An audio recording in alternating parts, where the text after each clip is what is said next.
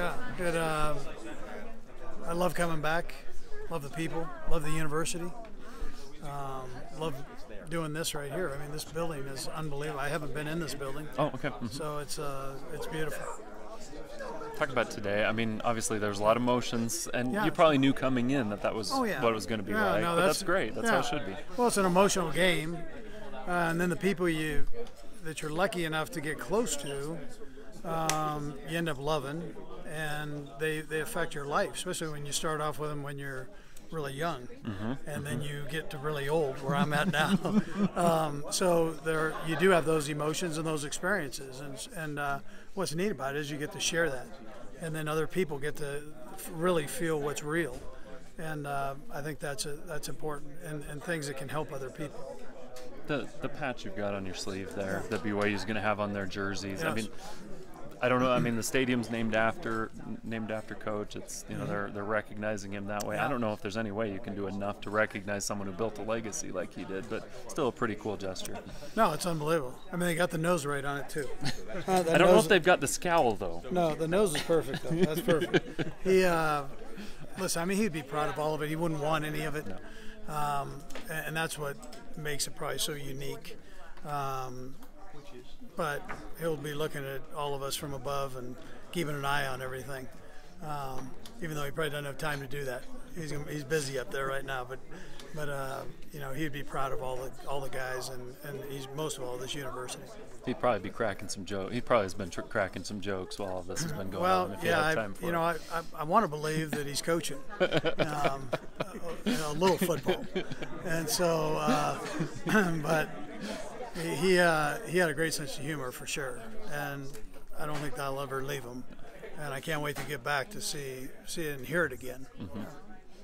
You touched on this during the show, but I wanted to ask about Patty's influence, just on the, I've gotten to know Patty a little bit over the years, and the influence she has with coaches' wives, and you mentioned it with your wife, just that impact. Well, it's a crazy profession. It takes a lot of time, believe it or not.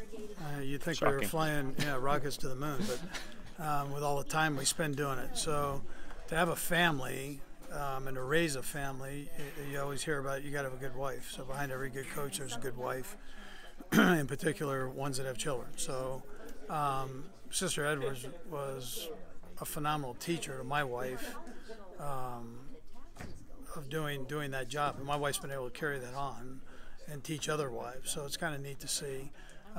But she was strong. She has an opinion. She understood and respected the craziness of the game. And was a real strength to coach, I know. And I wondered, you touched on it, but just the coaching tree legacy we're honoring of LaVell, in a way that Patty's got her own legacy, I guess, with the coaches' wives that maybe we don't recognize that same way. Well, she taught so many, and was such a good example of so many.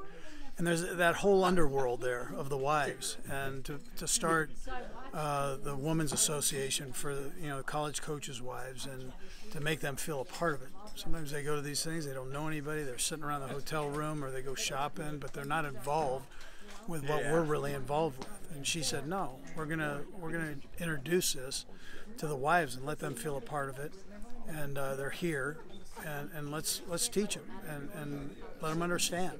And they'll be even better wives for it. So many people around here, and we'll let you get back to your things in a minute, promise.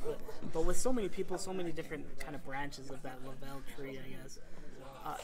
Is there anything that kind of sticks with all of you guys that sort of came of age coaching-wise under him that kind of still continues to this day? Yeah, is there something that kind of binds you guys together coaching-wise? I'd probably tell you it's the intangible things that we learned. That you can be a good person and still coach. You don't have to yell, scream, and use profanity. You're a teacher, you're truly here. If you take the principles of the church, we're here to be teachers. You can truly incorporate that into coaching and still have success doing it. So I think that's probably the thing that we've all taken with us in our different ventures. So much more than just schemes and schematics and offenses. Yeah, anybody can learn that. Anybody can learn the schemes, given enough time. But everybody can't be a great teacher. So the ability to communicate and know people, have some people skill, I think is important. Hey, thank you.